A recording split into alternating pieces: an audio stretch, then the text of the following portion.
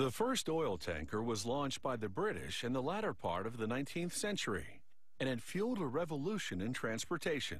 These enormous ships now dominate the world's oceans. They move millions of tons of oil daily, and without them, most of the world's economies would be powerless. The life-size version of this tanker ship will be bigger than 2 football fields. It's so big that they build it in sections called grand blocks, which they assemble by crane in a dry dock.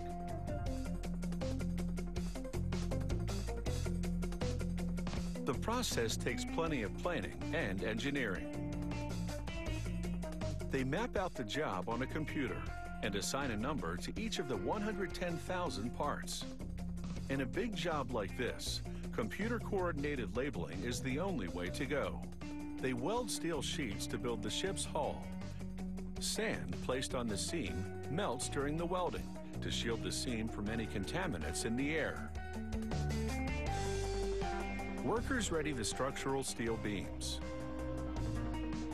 A robot places them at just the right spot on the welded section of the hull. Then an operator verifies that the placement is correct. More robots weld the beams to the hull section. Next, they submerge a steel plate in water. The water suppresses the noise and smoke from a plasma cutter as it carves holes in the steel. This steel plate will be part of the ballast tank. Some of the holes will allow water to flow through, while others lighten up the steel structure. The superheated plasma also cuts slits to interlock with the structural beams on the hull part. They then weld the assembly and install a top plate for a double-layered hull. Double hulls provide extra protection against oil spillage. After a paint job, powerful machinery transfers the double hull grand block to its final position on the side of the tanker. When fully assembled, the hull will have 12 cargo tanks with a total capacity of 14 million gallons. The engine section is situated at the stern of the tanker. It will take 3 diesel generators to power the ship's lighting, ventilation, and computer systems. They carefully lower each one onto the deck of the ship. A 10,000 horsepower diesel engine will be the tanker's driving force. Installing it is a very precise business. It has to be in just the right position to turn the massive propeller. 4 months later, the hull is complete and the massive propeller is in position.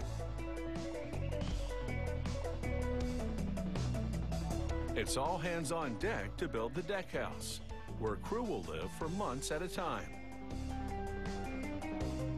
There will be an incredible 10 miles of piping on this ship. Here, workers weld and bolt them to the deck grand blocks.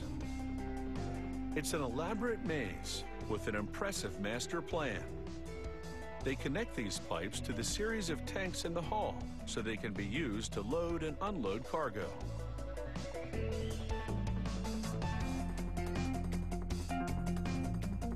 Meanwhile, inside the hull, those cargo tanks are coming together.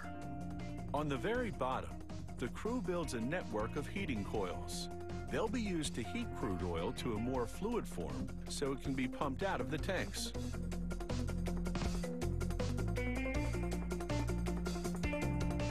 Other workers grind welded seams on the ship's outer skin. This evens the surface for painting. The paint is an epoxy blend that resists corrosion in saltwater. They apply it in 3 or 4 layers and measure its thickness with a special ultrasonic gauge. In total, they spray more than 38,000 gallons of paint on this tanker. In this time-lapse video, our tanker comes together like toy building blocks in a matter of seconds. But as you've just learned, this is a complex job. It actually takes 16 months. A couple more months of testing, and this tanker should be good for the long haul.